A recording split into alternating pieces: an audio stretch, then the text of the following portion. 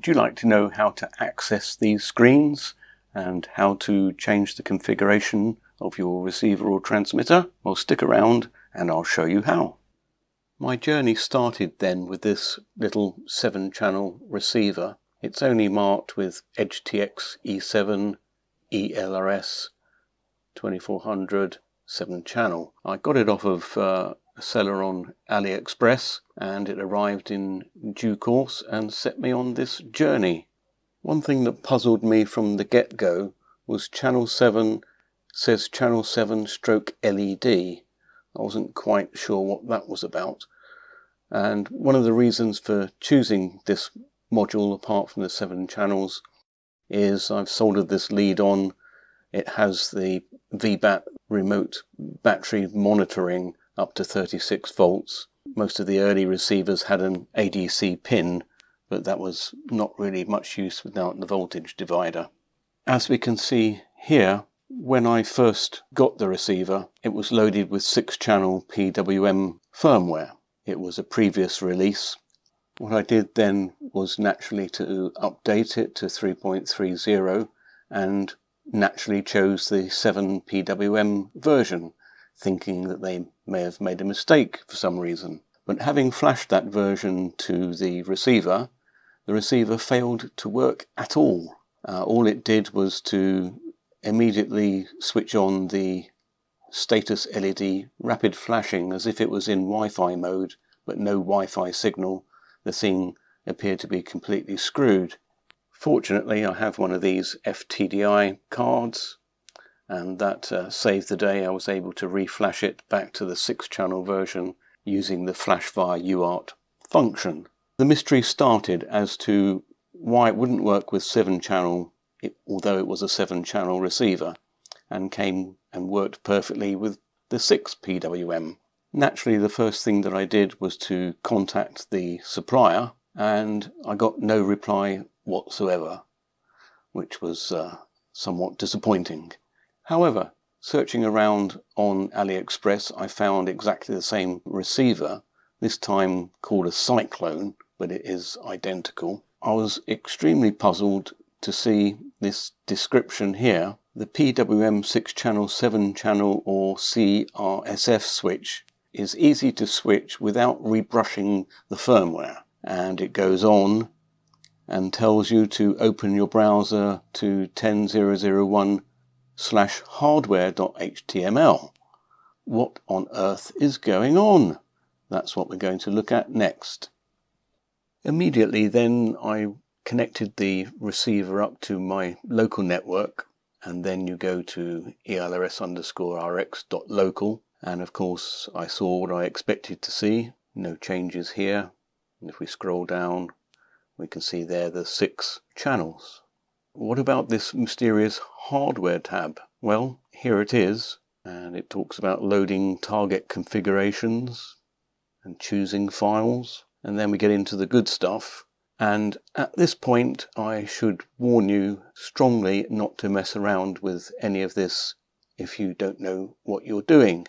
I've had some experience with these Semtex chips, using them in LoRa transmitters and receivers, and I did a video, or a couple of videos back in 2018 where I explored those possibilities. Have a look at that up there if you wish. But suffice it to say, these values are of no mystery to me when we're talking about MOSI and MISI, reset pins and S-clock. I was intrigued then to see what else we could see. Moving on down, the stuff about the radio power settings here, and the power level control via Semtech. That is the radio chip on the board, if you will. And then we get into some stuff mentioning LEDs, and I draw your attention to the LED pin, which is labeled as 16. Moving on down, here it defines the PWM output pins, and as we can see there are only 6 defined at the moment, so clearly it's not going to be working as a 7-channel receiver. Then we have the VBAT pin and offsets and stuff. It might be interesting to mess around in there if you had some sort of scaling issue, or you would normally correct those values on your transmitter, so probably best left alone. And finally, save target configuration. Well, that's all well and good, but where do we find these configuration files? Going back to the AliExpress listing, it says we provide PWM 7-channel or CRSF files, and it's in Chinese, but it's obvious that you select the files here and then save them. As it shows here, we have 7-channel JSON or CRSF JSON. Now, JSON are files which are human readable that define the filling in of all of those fields on the hardware page. Saves you making mistakes or having to fill them in manually. You just select the file you want.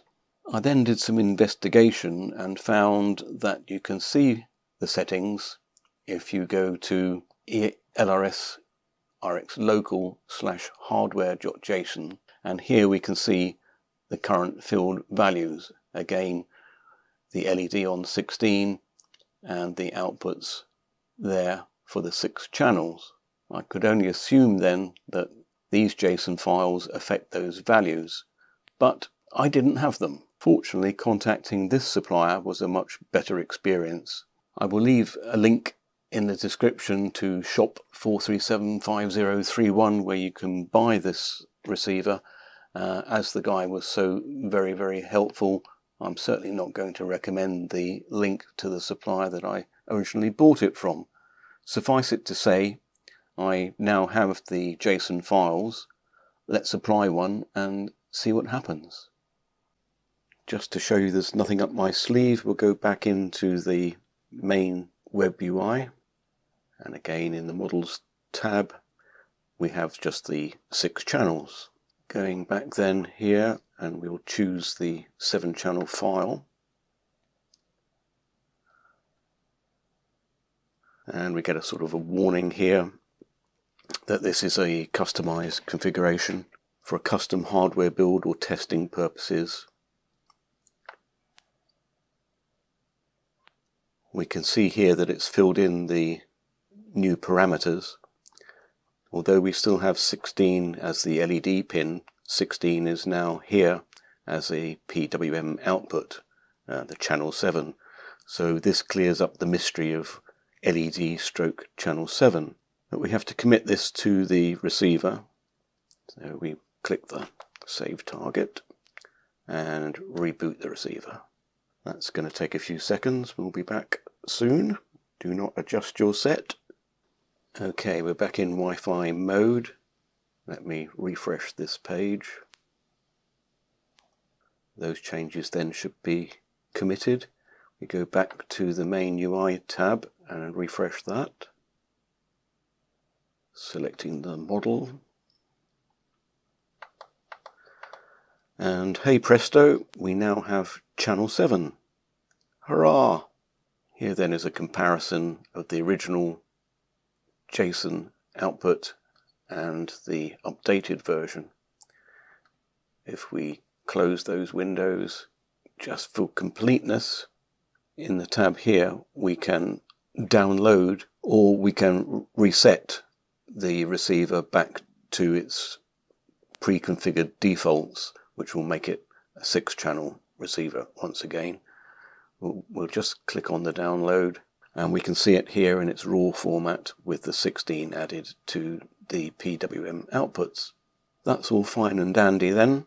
The next stage will be, I'll just wrap the video up by connecting the receiver to my transmitter and showing you those PWM outputs from 4 to 7. We're all set up now. I'll just show you the setup on the radio. The channels monitor, 4, channel 5, channel 6, and finally channel 7. Plug in the receiver then.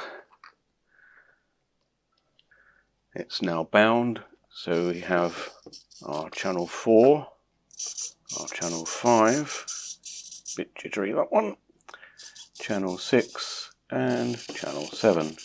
Excellent, so everything is working and I hope you found this video of interest. Thanks for watching.